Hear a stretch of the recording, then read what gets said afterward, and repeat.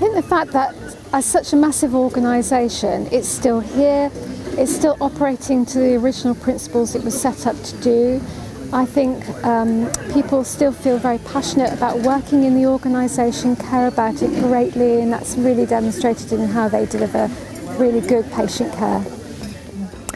I think it's something about heart, and you feel it in the people in the room, in that whilst they might not express it explicitly, people who are there want things to work well. They want them to be the best they can possibly be, and to be the best for the patients that they serve. And I think that's in line with the original aspirations of the NHS, and those haven't changed over the 70 years, and there's still great commitment to those.